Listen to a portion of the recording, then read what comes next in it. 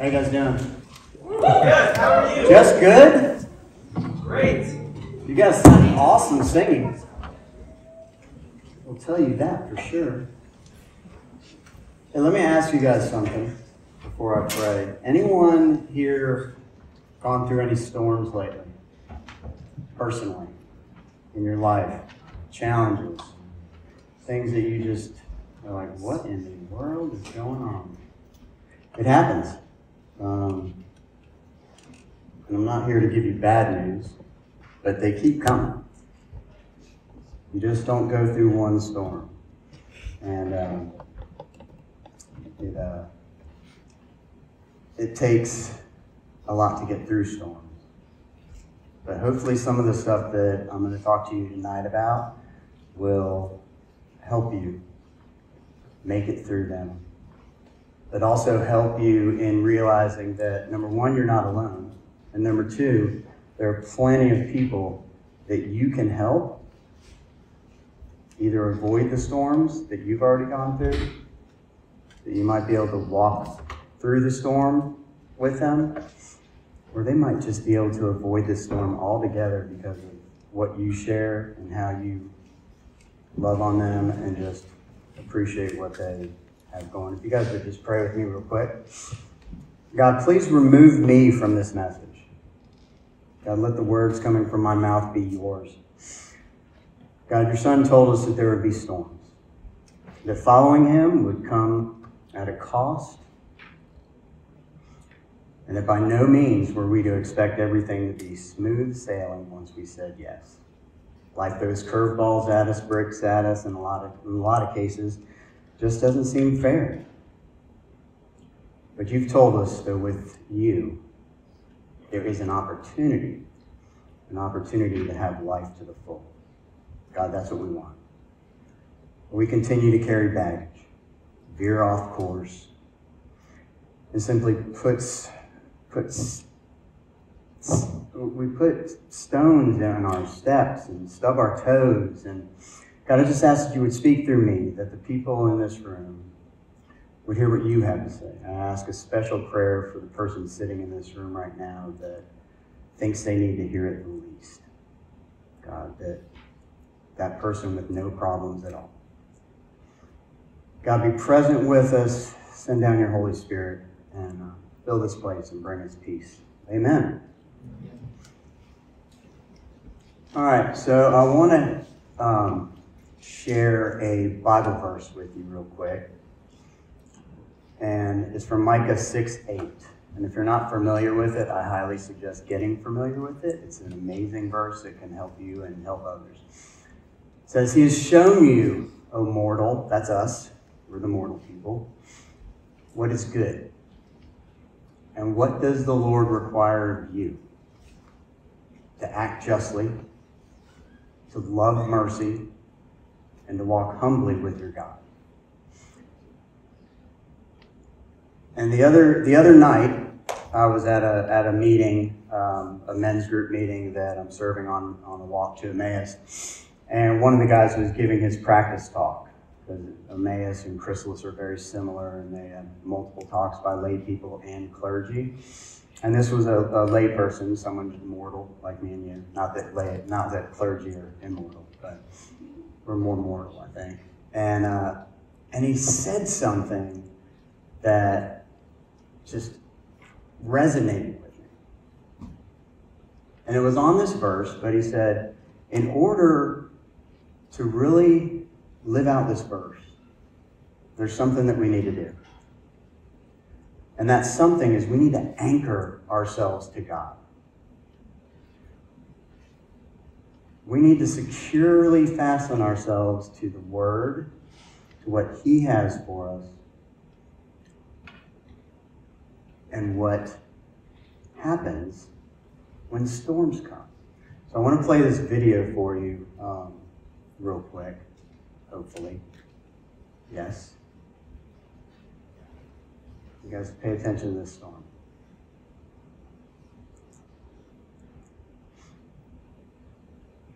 Pay attention to where the boats are going.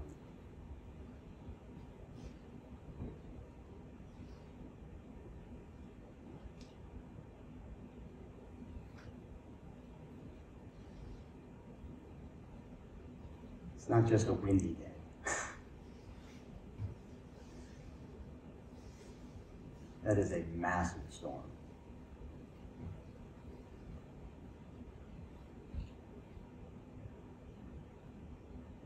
We cut out the sound because there were some bleeps from the guy that was videotaping it, as you can imagine. But anyway, that's fine. That's good. You can go there. What did you guys notice about those boats? They weren't moving. I think they were moving, but where were they moving? Same place. Why were they doing that? Why weren't they getting tossed out into the sea? Huh? Because of the waves? Maybe. Do you think they might have been anchored?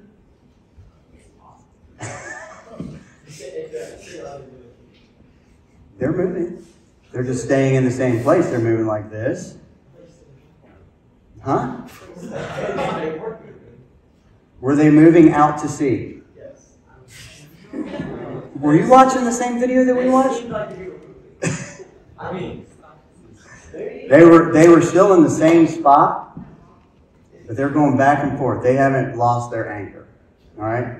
So I'm going to ask a couple friends to come up in a minute. Nathan, this may help a little bit. Okay? Cool? You stick with me. So I want to give you guys kind of a picture to think about real quick. So I'm going to ask somebody to come up and be God. That would be, I think we picked Henry to be God.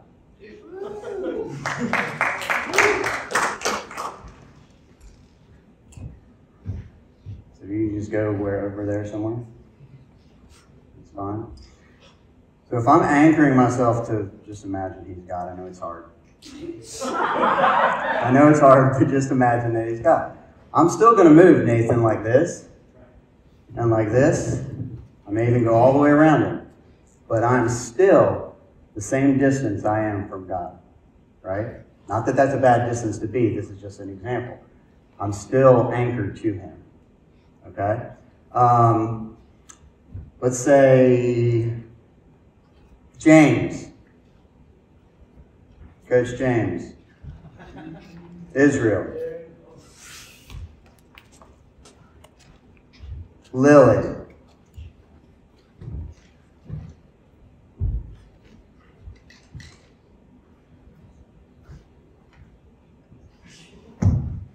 Where'd my other one go? There's William.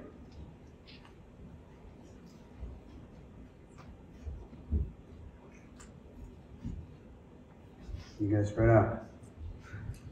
Now, how far am I going? Side to side, back and forth. Not very much, huh? They're pulling my pants down. Don't do that. We're going to be through. Come on. Right? So, when I'm anchored to God, I'm moving far, right or left, or all the way around. Right?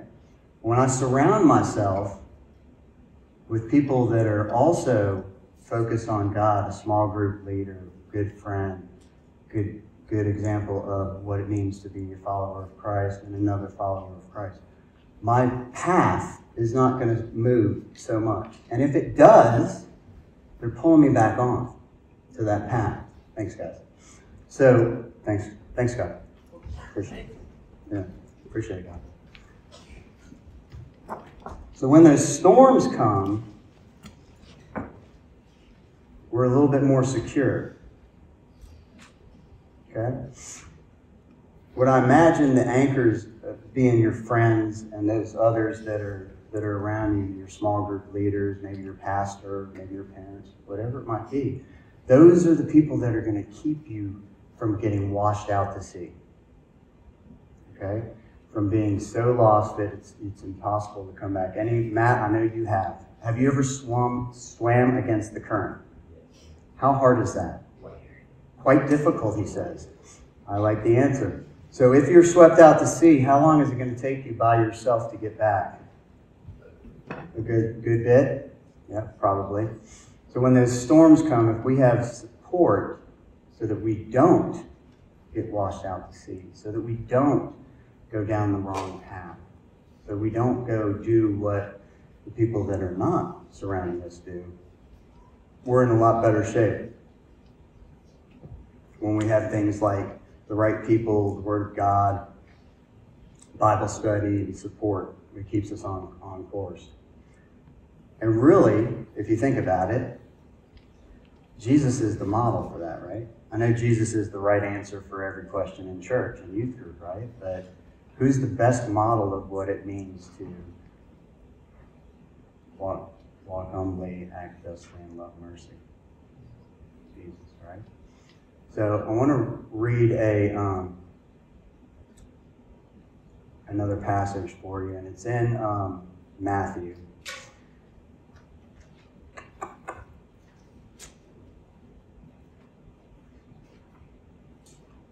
It's Matthew 4:11.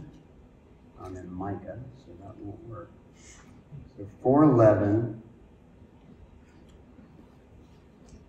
Let me preface this real quick. So all day, every day, and my small group has heard me say this often, and you guys, some of you guys in high school have heard me say this because you came up too, but we're hit all day long by things, right? You need this car to be successful, or you need this size house, or you need these shoes to run fast or jump high, or you need this tennis racket to be a professional tennis player, or whatever the case may be, right? You need this set of clothes in order to be in the in crowd, or whatever that is. We're tempted every single day by worldly things. Because as we said and we agreed on, Jesus is the example, right? So in Matthew 4:11, it says, then the devil, is it 4:11 or 4:1? I can't see. 4:1, sorry. Then Jesus was led up by the Spirit into the wilderness to be tempted by the devil. So if you're going to be tempted, the devil's probably the stud at tempting. I mean, it's not going to be a friend. It's the devil. He's going up against the king tempter. And after fasting 40 days and 40 nights, he was hungry. I wonder why. And the tempter came and said to him, if you're the Son of God, command these stones to become loaves of bread. But Jesus answered, it is written, man shall not live by bread alone, but by every word that comes from the mouth of God. He kind of slapped him in the face. Then the devil took him to the holy city and set him on the pinnacle of the temple, very top, and said to him, if you're the Son of God, throw yourself down, for it is written, he will command his angels concerning you, and on their hands they will bear you up, lest you strike your foot against a stone. Jesus said to the devil, and it is written, you shall not put the Lord your God to the test. So he slapped him in the face again, and the devil took him to a very high mountain and showed him all the kingdoms of the world and their glory. And he said to him, all these I'll give you, if you will fall down and worship me. All of it. Give you all the kingdoms of the world, all their glory, all their riches, if you'll just bow down and worship me.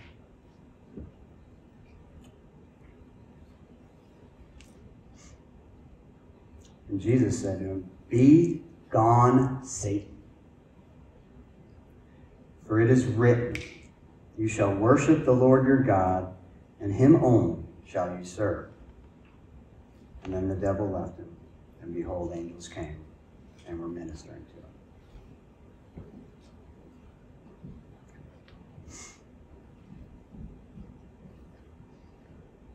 We're bombarded all day, every day with things that are meant or told to us to be good, but they are actually pushing us off course.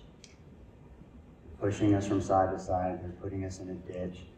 They're offering things that are only able to be found in God, which is full life.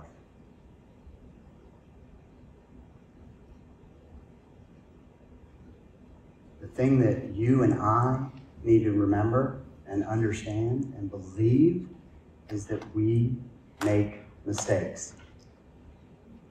Anyone in here perfect? No? Good.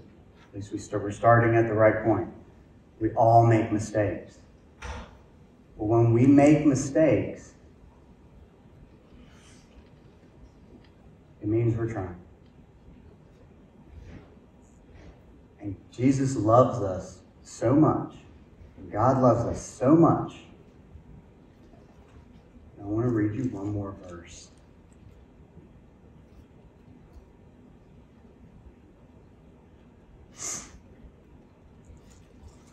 Which I think we even have a slide for. It comes from Romans 5:8. For while we were still weak, still sinners, at the right time Christ died for the ungodly. Let me read this version real quick. But God demonstrated his love, his own love for us, and that while we were still sinners, Christ died for us. When we're still doing wrong, when we were still not following, making mistakes, going the wrong direction, he was still willing to take on that, probably, and it's been written many times, the most horrific death recorded in history. That he would take beatings, get spit in the face, slapped, kicked, punched, whipped until his skin was falling off his back, a crown of thorns on his head. For me, for you, while we were still sinners. We didn't have to be good for him to die for us. We just had to be human. There's only one perfect person that ever walked this earth. And it's not you and it's not me. We already agreed on that. It was Jesus. And when we think about, when you sit there, if you can just sit there for a second, just think of the death that I just kind of explained in very limited detail. That was for you. That sacrifice was so that you could live fully in Christ, freely in Christ.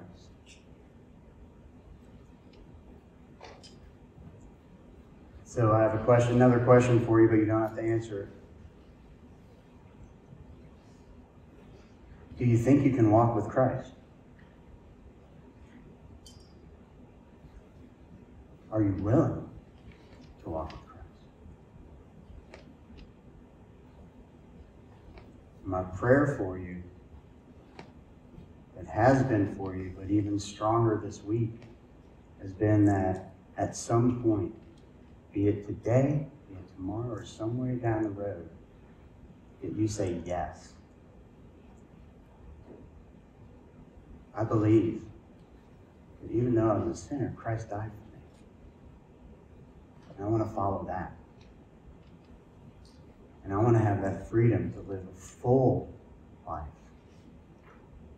Not tied down to the worldly things that are just constant.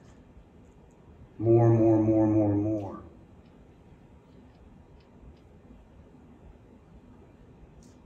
mean, if you think about, can we go to the next slide real quick? I was saying mistakes are proof that you're actually trying. If you're not making any mistakes, you're not trying. You're just not trying. Go to the next slide, please. I believe if we say these words, I can and I will, and the next one, just say yes.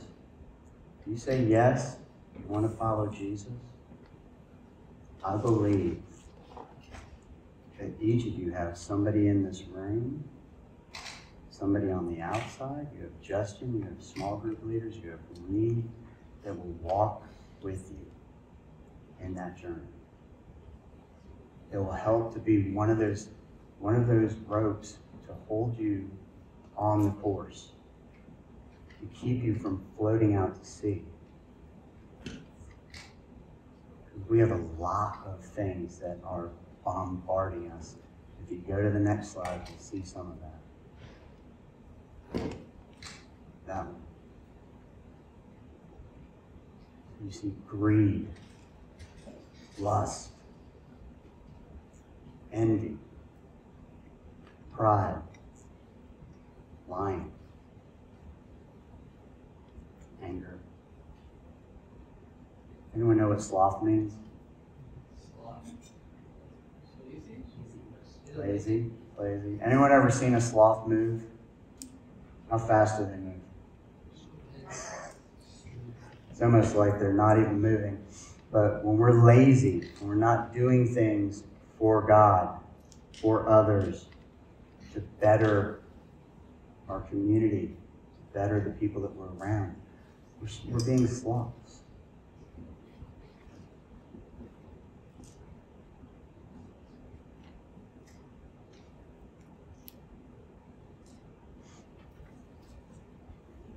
I'm not sure what the next slide is because I went off course because I always do. What's the next? What was the verse? Was that the Philippians? Yes. Yes. All right. So,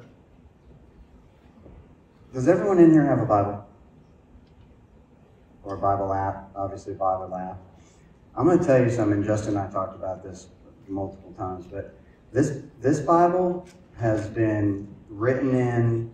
There's pages, there's underlines, there's sticky notes from people. One's from my daughter. There's one from my wife in here. There's little notes about prayers that I have, sticky notes on what I wanted to remember about that. And you can write. I have nothing against online Bibles, but I'll tell you what, having a book, the book, and having your thoughts and your notes and what you were thinking about when you read something is something that I highly recommend to each of you. And if any of you don't have a physical Bible, I'd be more than happy to get you one. But as I was going through this, I came across this piece of paper. And on it says, how many words can we take out of this one verse and discuss? And it was just an idea, just a thought, hey, we can take each of these words and just do talks on each of these words because they're amazing. But then I was thinking, what do these words actually relate to? All of them. And so I'm going to read this short piece, and I want you guys to kind of close your eyes, and I'll read it to you. I'll go slow. But I want you to think about some of the words that pop out for you. Okay? And as you're doing that, I want you to think about who you know or someone that you can relate these words to. So if there's any encouragement in Christ, any comfort from love, any participation in spirit, any affection and sympathy, complete my joy by being of the same mind, having the same love, being in full accord and of one mind.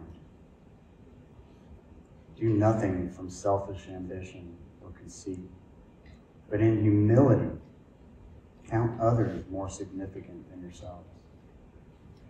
Let each of you look not only to his own interests, but also to the interests of others. Have this mind among yourselves, which is yours in Christ Jesus, who though he was in the form of God, did not count equally with God.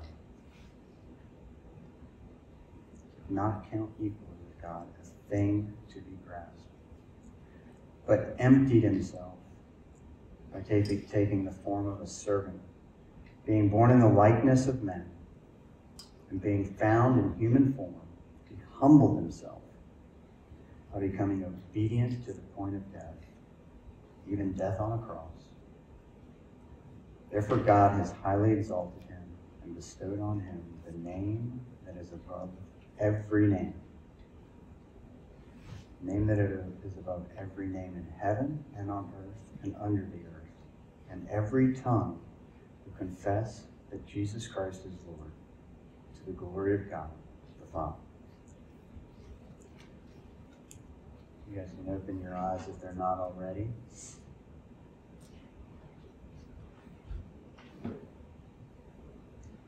But a couple of the words that popped out for me, I'll go over these after I ask you. What were some of the words that kind of popped out for you, that hit you? All at once or individually, I don't care. Love. Ambition. Confess. Selfish. Lord. Joy. Any others? Okay. I like those. I'm going to tell you my list. Encouragement.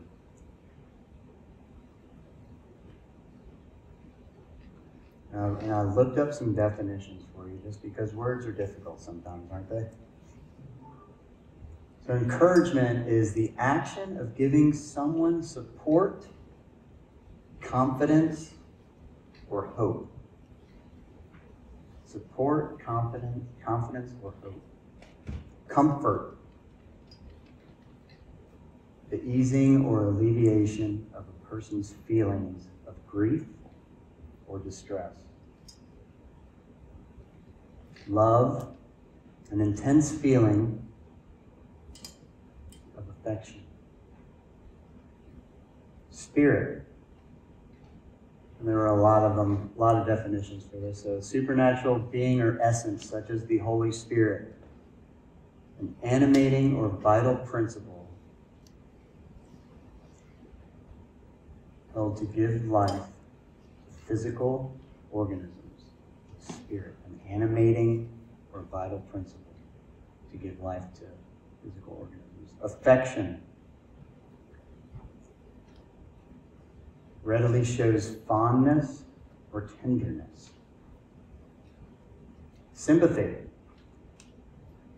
showing feelings of sorrow for someone else's misfortune.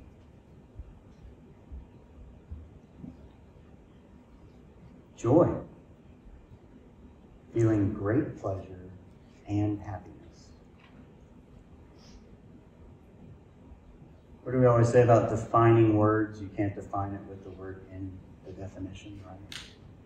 So what that is telling us, joy, feeling of great pleasure and happiness, that happiness and joy are two different things.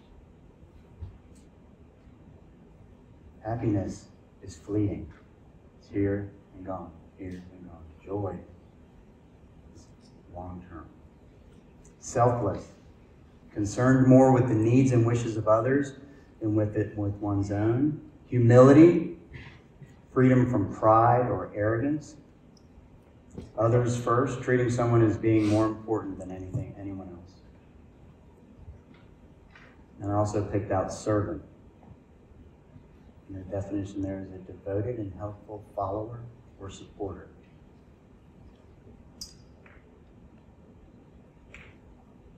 When you hear that list, what do you think of?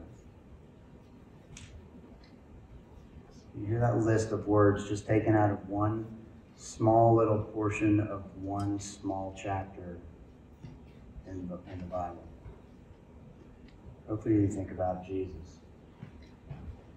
He's all these things. He humbled himself. He became a servant. He loved. His joy. His sympathy. Compassion. And if we could emulate, think about those words again. I'm going to say them not without the definitions. Encouragement, comfort, love, spirit, affection, sympathy, joy, selfless, humility, others first, and servant.